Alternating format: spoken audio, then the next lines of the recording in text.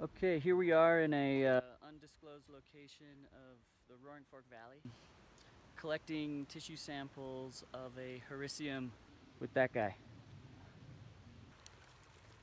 So here we are at the sample. As you can see, the bear tore the log open, but where it's torn open, all the mycelium is exposed.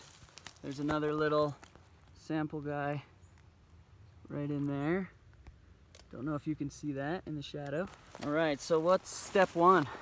Look for a fresh spot. It's pretty mature, totally sporulated. But maybe we can dig in behind it, well, essentially harvest it, and either just get the stem butt spot that has not been exposed to the ambient biota, hopefully, or strip a little bit from the log itself. Yes, I'm not sure the recipe. Probably malt yeast extract. I was hoping I had some antibiotic ones ready. But it's possible these are them, and I didn't label them. So that's the mobile clean room.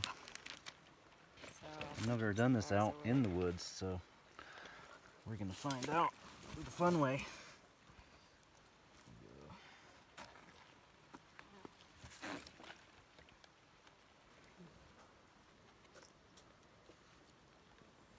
Oh yeah, that's nice. All right, I'm just gonna harvest it. No, this is perfect.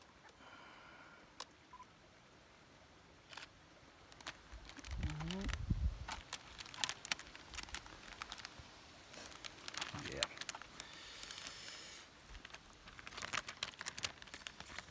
Try to dig this one into the AGAR. Maybe. You can do it in your lab, right? Yeah. And while we're here, might as well do a couple more.